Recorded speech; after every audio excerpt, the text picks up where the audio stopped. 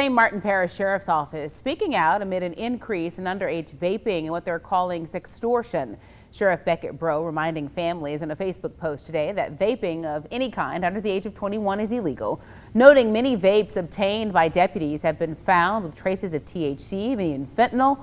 As for sextortion, deputies say it's cyber blackmail where a child or teen is encouraged to send explicit images or videos of themselves to a peer they trust. However, deputies say in most cases that peer is actually an adult posing as a child.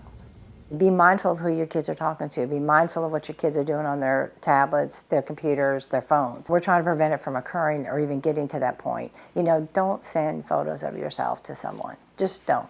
That's the best way to do it. Just do not do it. The vaping, it has become a huge issue. It's become a huge issue at the schools. Our concerns are, of course, first and foremost, their health. You know, you've got kids very young, some as young as junior high, who are vaping.